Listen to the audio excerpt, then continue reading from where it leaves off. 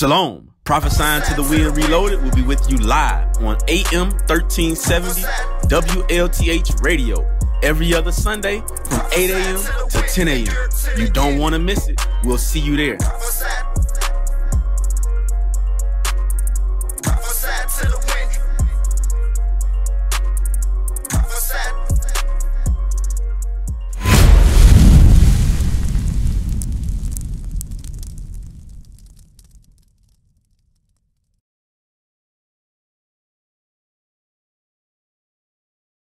Shalom, shalom. You're calling me on. Shalom, shalom, family, leadership, Most High in Christ bless is Officer Abishai. Hey, Most High in Christ bless, officer. Hey, Most High in Christ bless, officer. Shalom. Hey, man, y'all are in Gary, Indiana. This is big for me, man. All real praises. big. All praises to the Most High. All praises to the Most High. Lord's will, we can have you on here one day.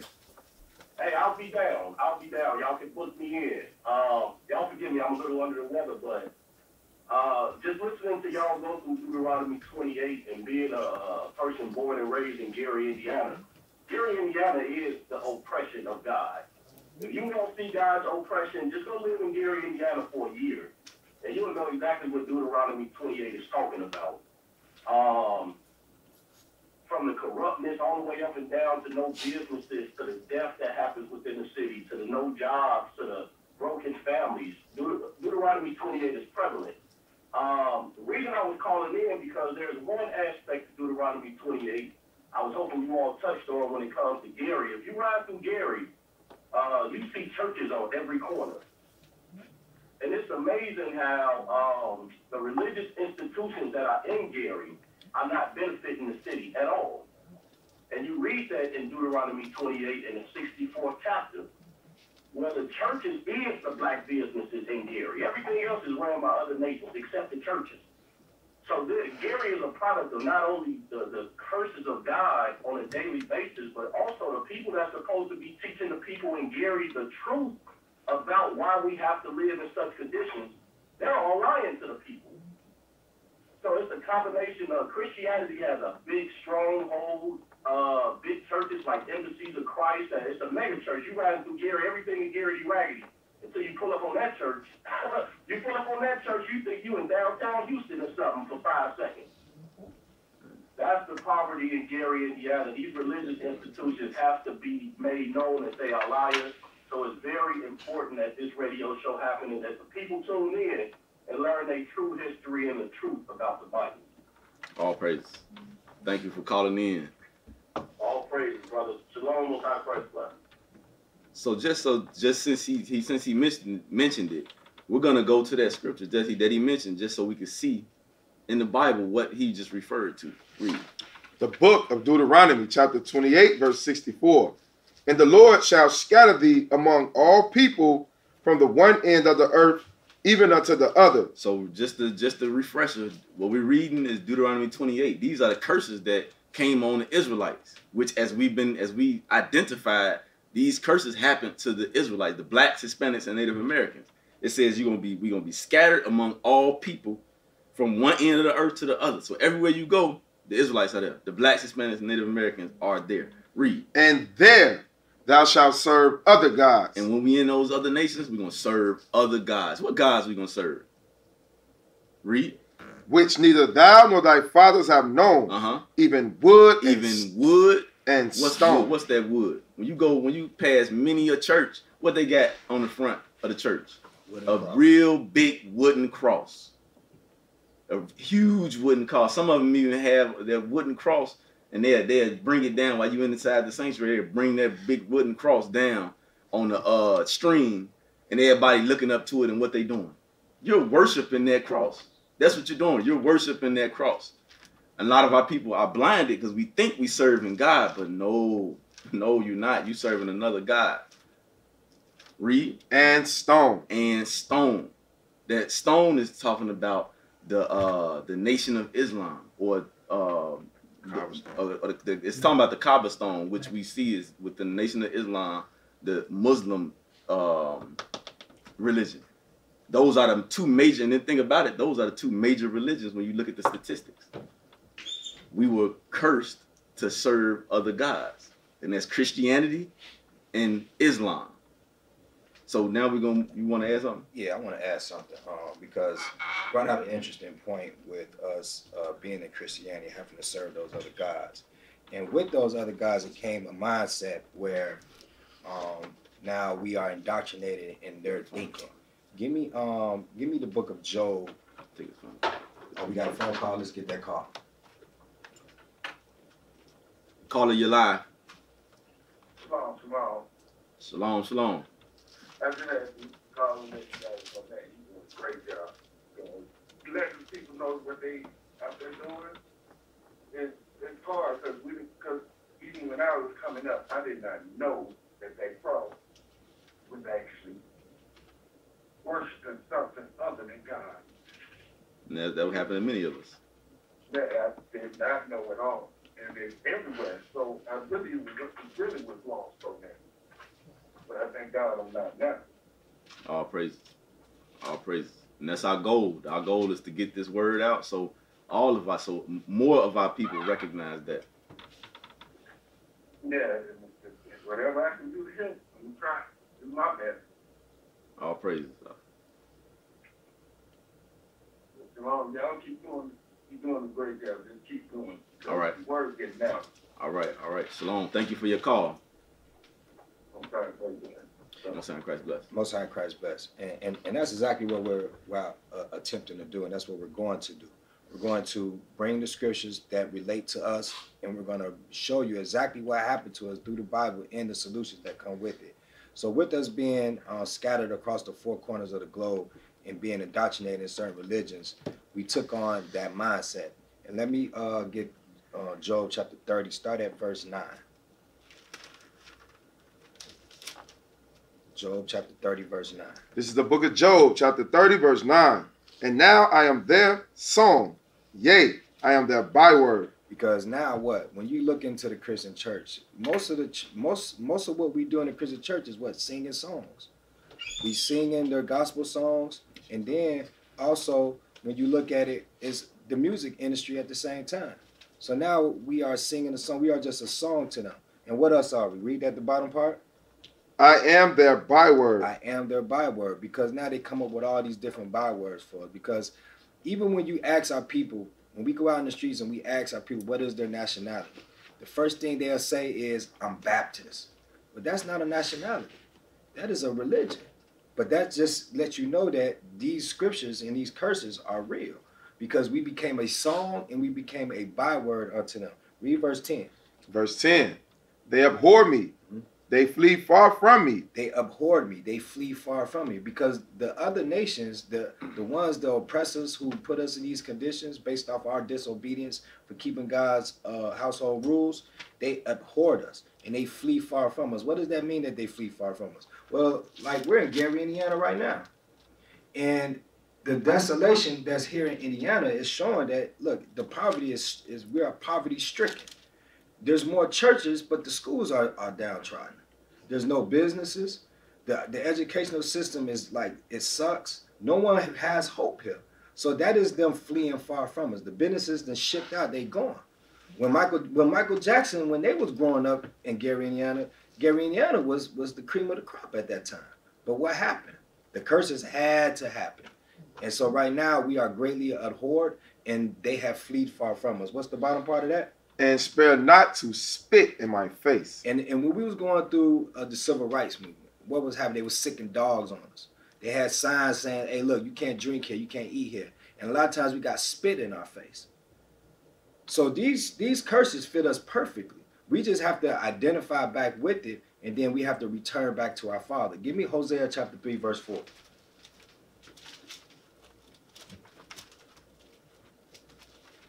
So we have to turn back. We have to know exactly who we are, and we have to keep, once we know who we are, then we'll realize, like, hey, you know what? The God, our Father, he set household rules for us to get us out of these conditions so that we could lift ourselves up.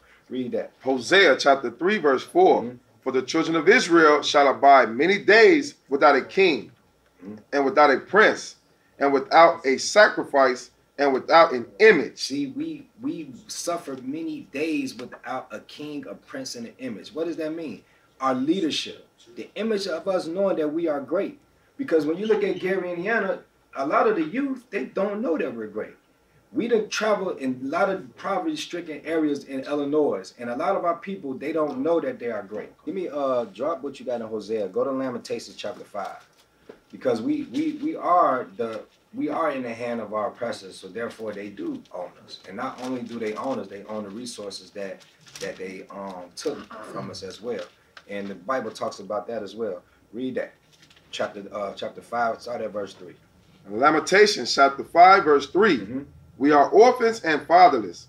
Our mothers are as widows. Because even when we were chattel slaves, we still had a family unit. But what had happened to us, even when we got off the slave ships, we were sold to our enemies. We were sold to the ones who oppress us, and we became fatherless. We became orphans, and even up to today. Even through the various the economical oppression that we have, through the societal oppression that we have, we become fatherless, we become orphans. And what? And now our mothers are widows because the fathers are dying at an alarming rate, black on black crime. We are getting murdered by the oppressor, and we getting systematically murdered by the foods, poor educational system where we make poor decisions. So it's like a circle of affliction that we go through. Read verse 4. Verse 4. We have drunken our water for money. Our wood is sold unto us. See, and this goes back to the curse where in Deuteronomy 28:48, we got to depend on our enemies for water. Our own water, our own resources is sold to us. Even the wood, even the things that come from this earth are being sold to us, which belongs to us. Why? Because the earth was given to us as an inheritance. But because of our disobedience, we have to repent. Until that happens, we're going to continuously be in these afflictive, oppressive mindset by our oppressors. So the message is like, hey, we are the Israelites. God gave us rules that we have to abide by. And in order for us to turn the tide of this oppression, we have to repent and go back to our Father. Go ahead. So going on to into the next segment. The next segment, we're going to deal with some of the problems that plague our communities. Yeah, we addressed some of those things as we went to showing who we are and our identity. We're going to go through, it's a letter called the Willie Lynch letter. If you don't have it, get a hold of it, because it goes into some of the things that happened to us during slavery that still plague us today. Go to page 7. The Willie Lynch letter and the making of a slave. Page 6. Yeah, read the highlighted part. In my bag here, I have a foolproof method for controlling your black slaves. I guarantee every one of you that is installed correctly, it will control the slaves for at least 300 years. My method is simple.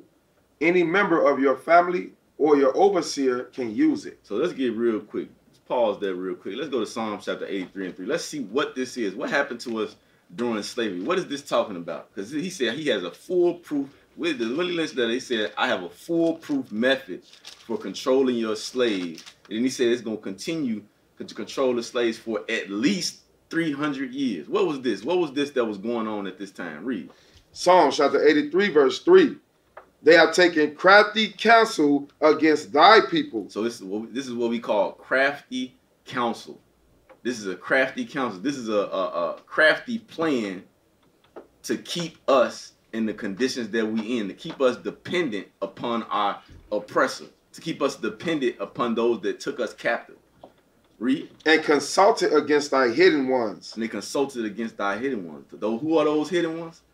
Us, the blacks, Hispanics, and Native Americans, the Israelites. We are the hidden ones.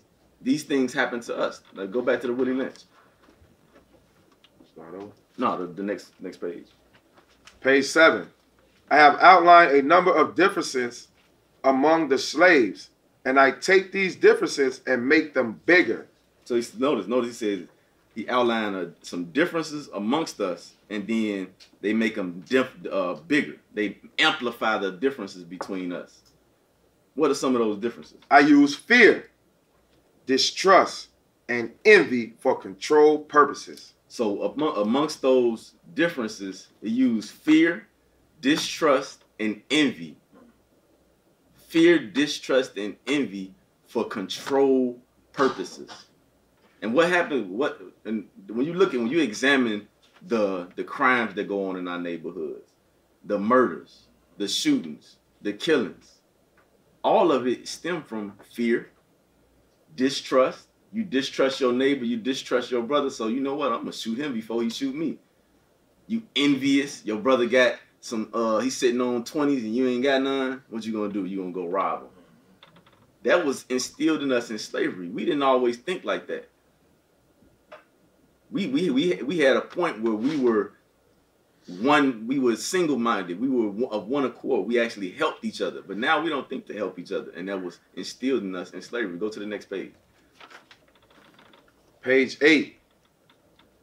Yeah, read this part. And so this is some of the. Wait, before we go there, let's backtrack a little bit. Go to Psalms chapter 64 and 5. Let's go to the scriptures. Remember, what we're doing, we're showing the problems that's going on in our communities. Right now, we're showing some of the problems that go on in our community. And we're showing you that it's in the Bible. Because the Bible is the blueprint for the blacks, Hispanics, and Native Americans. Right. Read that. Psalms chapter 64, verse 5. They encourage themselves in an evil matter. Mm-hmm. They commune of laying snares privily.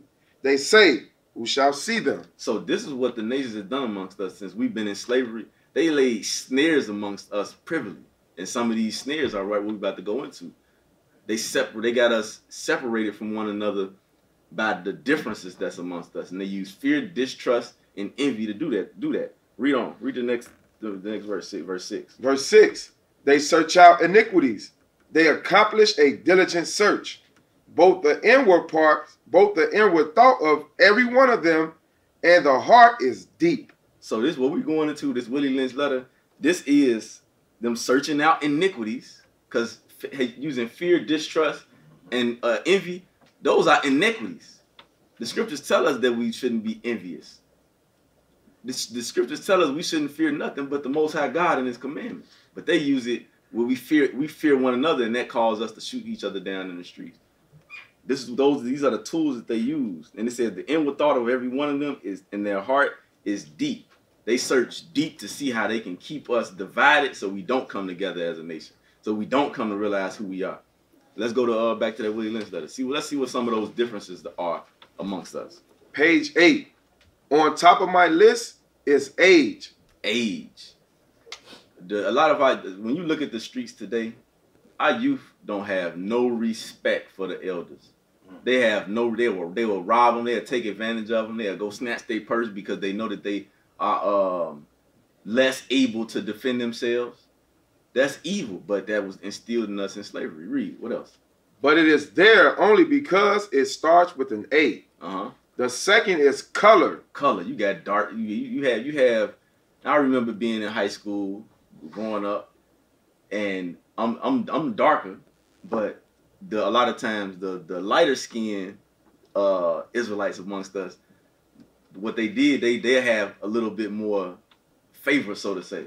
Like I'm dark, my mother is light, so I can go in this place. My mom would be cool because she's lighter, but me, I get a heightened level of discrimination, so to say. We both get discriminated against, but it's good when the darker your complexion, you get it a little bit more.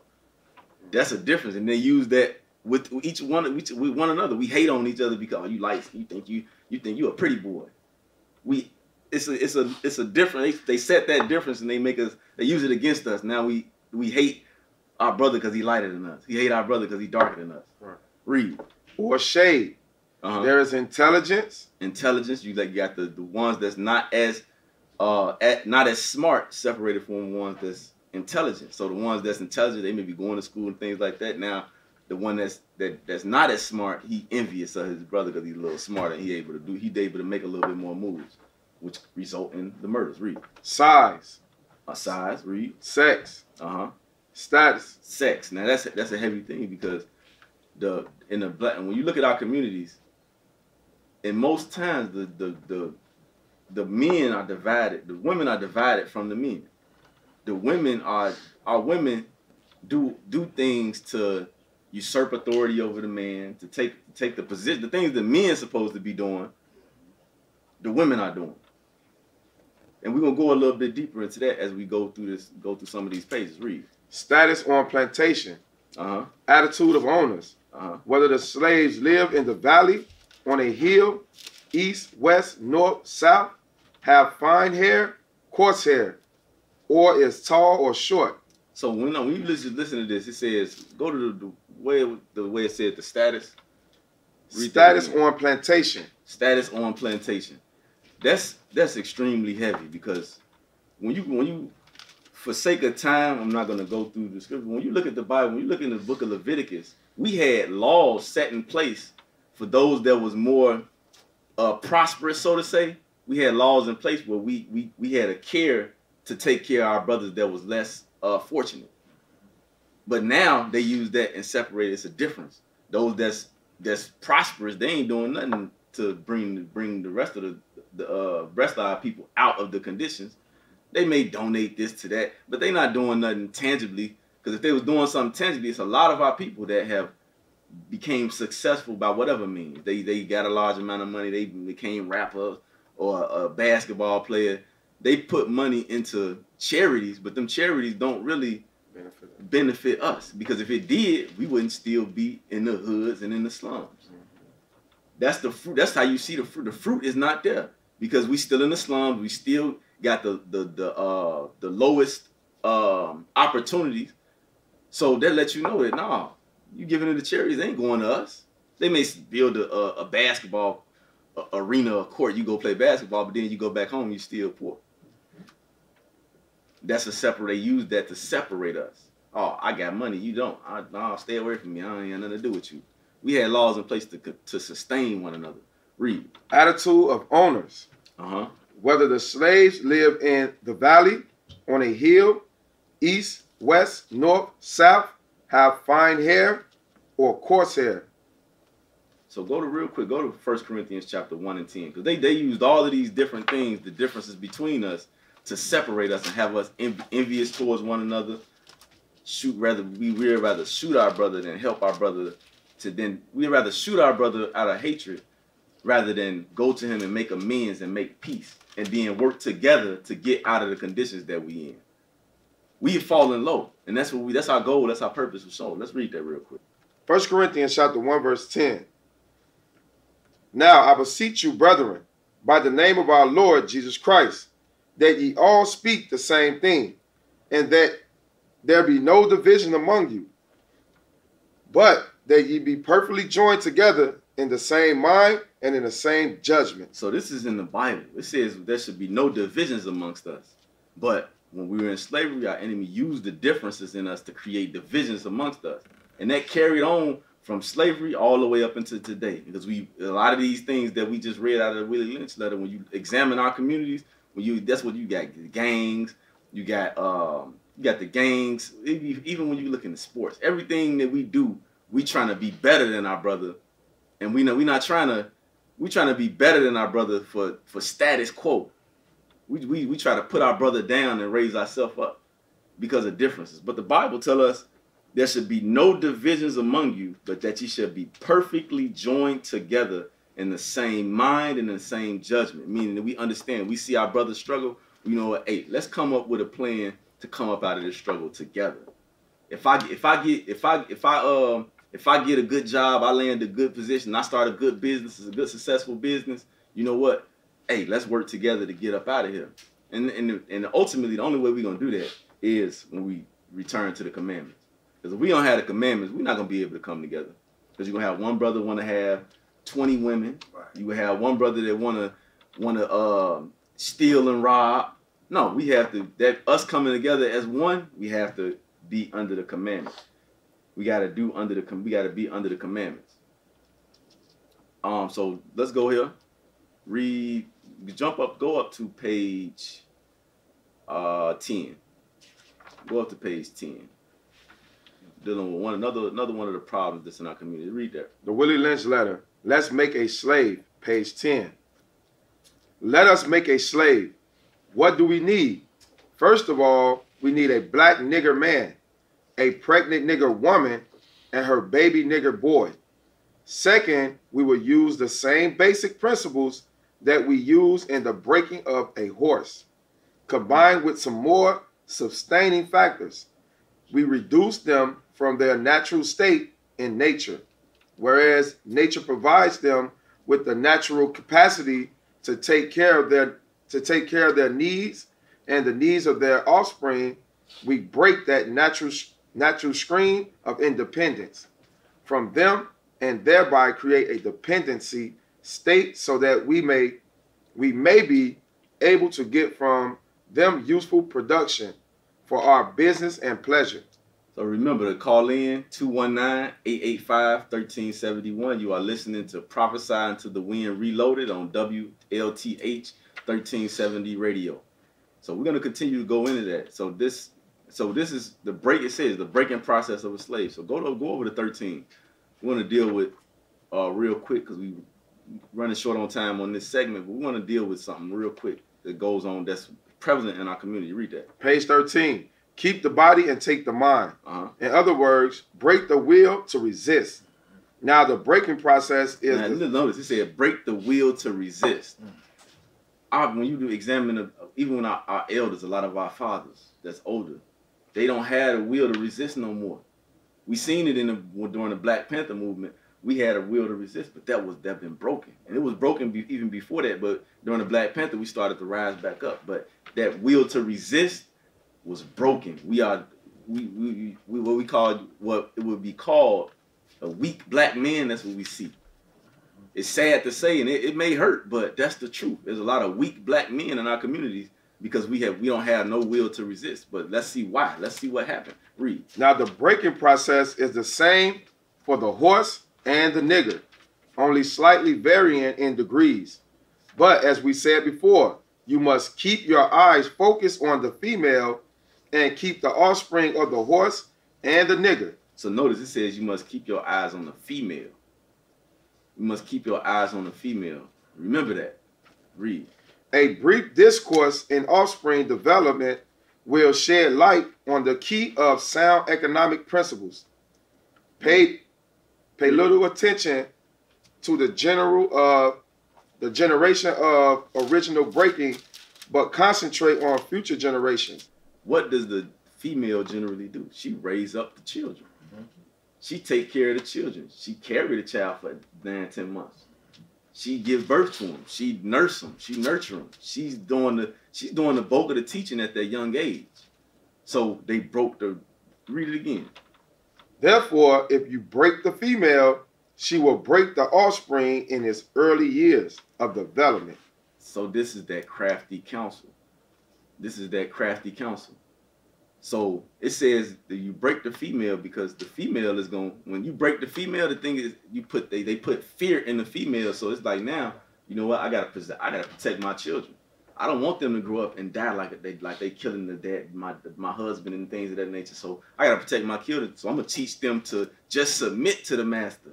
Just submit so you don't die.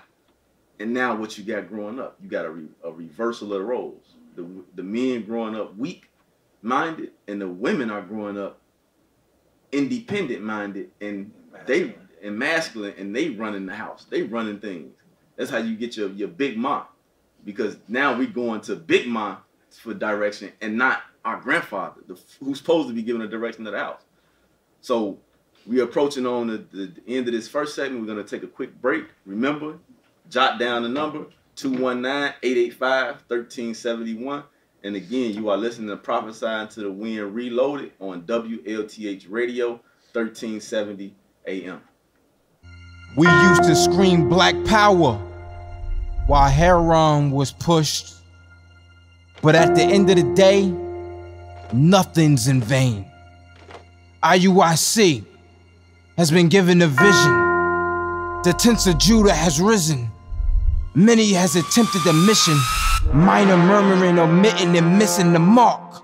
Just reading that he had the flame of fire in his eyes gave us the spark. We on Paul's mission. We out on the road, purple and gold. From Mexico, Cuba, Haiti, Ghana, Sierra Leone. 144,000 boots banging, concrete crackling. These are our men repented at heart. The scriptures is proof. IUIC, we deliver the truth.